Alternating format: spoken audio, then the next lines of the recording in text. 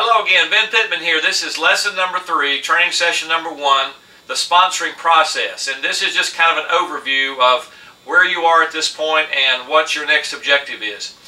First of all, you've built a name list. It has some suspects.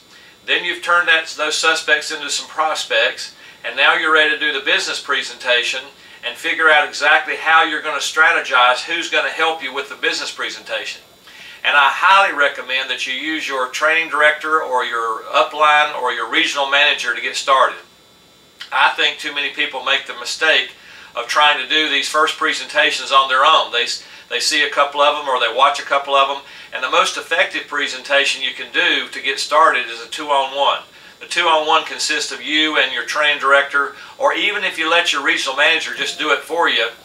The main thing is to take massive action. You've got to take massive action in order to reach regional manager in 30 days. So however you do it, go ahead and go for it. Now, one of the key elements to this is to strategize. You've got that name list, and on that name list, you go down through that name list, and you figure out the people that you think would be the most interested, and you figure out the people you think would not be so interested right now. You've got long-distance relationships, or people in long-distance places, and you've got friends, relatives, and neighbors that require a little bit of a special attention because they're the ones who are going to be the most dubious of what you're doing in the first place. So the idea is to use your regional manager and strategize exactly how you're going to approach each one of these people. Sometimes, and I really recommend you don't go after your long-distance referrals or your long-distance people during this first regional manager quest. Wait till after you're a regional manager to go after those long-distance people if you can.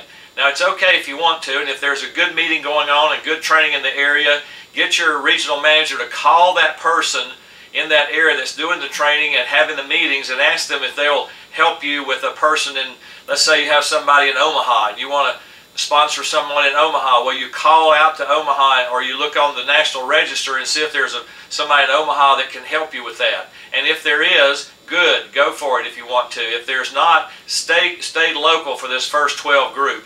You're getting promoted to regional manager is a special time in your career here, so you want to stay really tightly focused and don't get outside the area too much. Then, once you start to figure out who you're going to talk to, and once again we call that the low-hanging fruit, then you start to figure out who's going to talk to that person and how. Now, it doesn't really matter which presentation method you use, kind of follow the leader.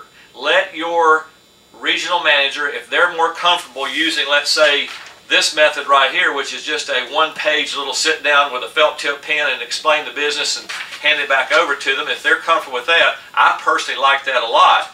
Other people want to use a DVD to start out with, and this is a great way to get started, but you must watch the DVD with your prospect. Watch the DVD with your prospect.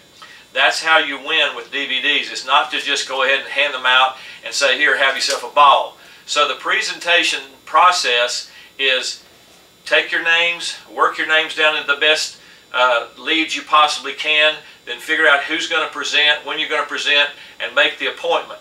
Now, we're going to talk about how to make the appointment and don't muddy the water here in a few minutes, and also in scripting, which is also part of lesson 3. But the main idea here is to get your sponsoring process strategized so that you can make the most of all of these first people that you bring in. I think that's all I want to say about the sponsoring process, just to let you know that there is method to the madness, and you need to sit down and really work this out, not just one time, but stay in constant contact with your regional manager or your upline who's helping you, and let them help you sponsor the first 5, 6, 7, 8, 9 people until you get real comfortable and until you get some success. Because after all, if they're going to help you, why not use it? That's the whole way this business works, is to get help from other people and then learn how to do the very same thing for your people down the line. Even if you've been in sales before, even if you've been in network marketing before, get help from your upline to make the most of this. Thanks, and we'll see you on lesson number 3, training session number 2.